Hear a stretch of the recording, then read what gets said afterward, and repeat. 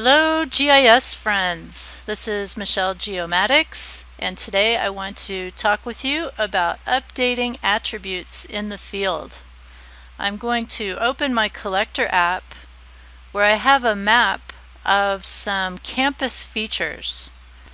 I have several features in this project and I want to go out into the field and update them. So I want to talk with you about a couple of ways that you can manage updates at the geodatabase level. First, the simplest in terms of not knowing a lot about the geodatabase is to simply make room in your attribute table for field updates. I'm going to click on one of these plus signs. The green ones mean they've already been updated. These are points of interest. And as I look at the attributes, I see the original point of interest was collected by a field worker named Ashley on March 4th of 2016, and there's a couple of comments here. And then somebody else came out and updated that data. So there's a yes/no domain on the update field, and when it's thrown to yes, that triggers the symbology to turn green. So there's a visual clue that the data have been updated. And there were spaces here in the attribute table to account for an update. So the field worker, the condition on the update, the date for the update, and a comment for the update.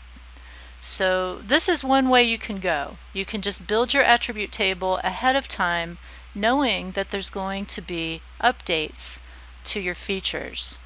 Or you can add these update attributes down the road when you're ready to send people out in the field and you need some attributes for them to populate. You can add new fields to the attribute table for the field worker.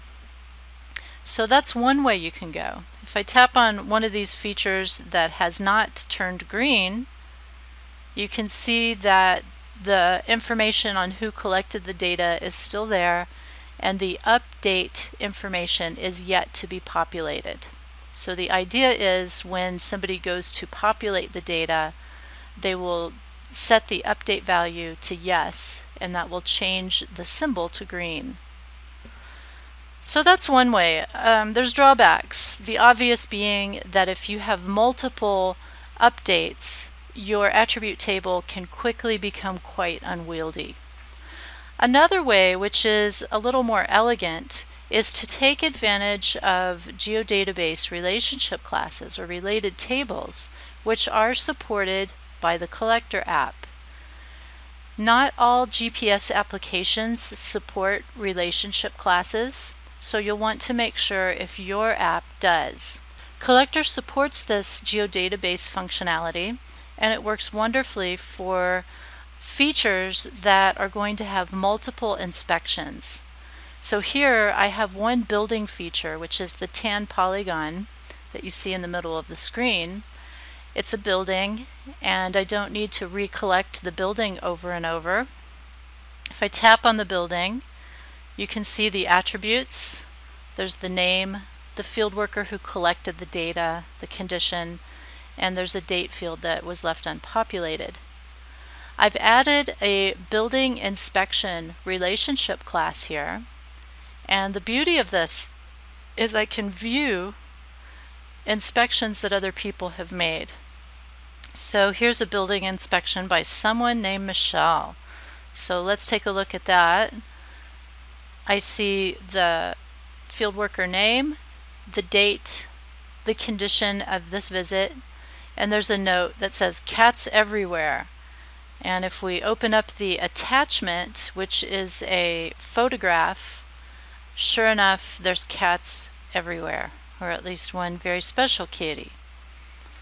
If I go back to the building inspections, I see there's another inspection, this one by someone named Lynn, and I see the relevant information, including the attachment.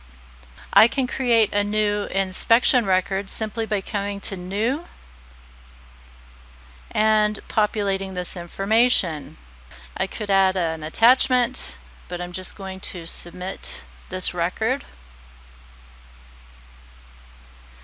And so now when somebody who's viewing this web map opens up this feature, they can see all of these different inspections, and there's plenty of room for more to be made.